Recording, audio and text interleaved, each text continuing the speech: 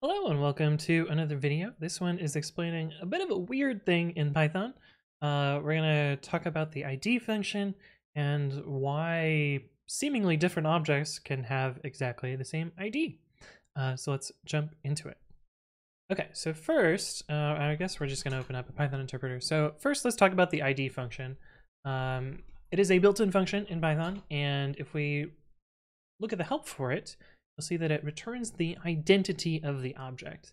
Now, in cpython, which is the main implementation of Python that pretty much everyone uses, except for PyPy, I guess.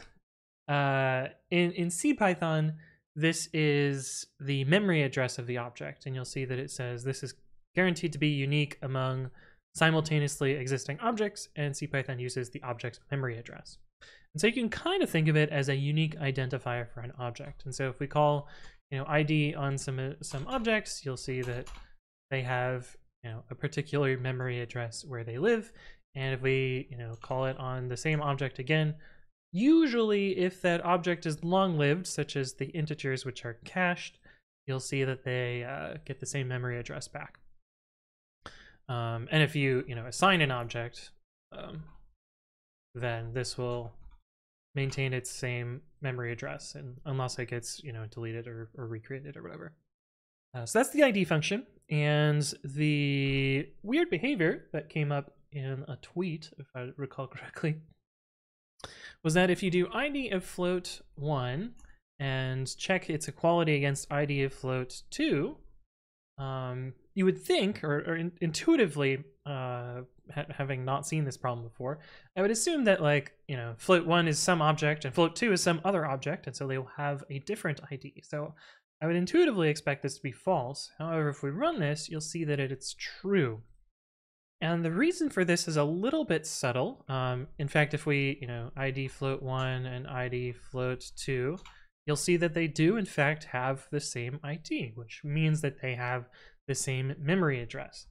Now, if we go back to the documentation of the ID function, you'll notice that there's a very subtle wording here that's it kind of gives this away. Oh, we can't see it because it's on the screen. We'll show it on the screen then.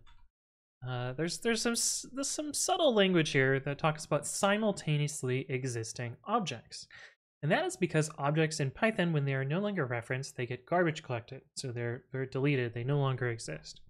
And so what's actually happening inside this expression here is once this function call returns, this float1 object is no longer needed. Nothing references it, so it gets deleted. And so that allows another object to be allocated in exactly the same place. So this float2 object comes along, and it slots into the same spot as where that float1 object was. If we want to visualize this a little bit better, we can make a little class which has an init, which says init and id self, see the object, and we're also going to override del, which is kind of, you can think of it like a destructor. This almost never gets used in Python because the garbage collector can make it a little bit unreliable when del gets called, and often you'll use the context manager protocol instead of del, but we're going to use it here to demo the construction and deletion of these particular objects. So if we do idc, you'll see that actually let's do print idc, that way we can definitely see the order that things run in. So you can see that, init was called, we constructed a C object, and then del was called because C was no longer used after this ID function was returned, and then we printed that ID. So you'll see that this expression creates a temporary C object. It gets deleted because its reference count falls to 0. And again, that's a cpython implementation detail. In other implementations, its reference may live on longer than that. PyPy, let's do PyPy 3 because 2 is kind of old. I mean, they're the same version, but I'd rather run Python 3. Let's see if this actually reproduces in PyPy. Okay, yeah. In PyPy, the object lifetimes may be more variable. PyPy is not reference counted in the same way that cpython is. So you'll see that this is false in PyPy, but true in cpython. Because in cpython, objects are immediately collected if their reference count falls to 0. And of course, if we do idc equals idc, we'll see exactly the same behavior that we saw before with the floats, in that they have the same one, and that is because they're initialized and deleted in sequence.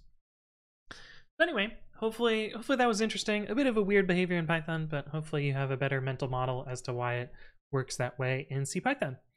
Anyway, thank you all for watching, and I will see you in the next one.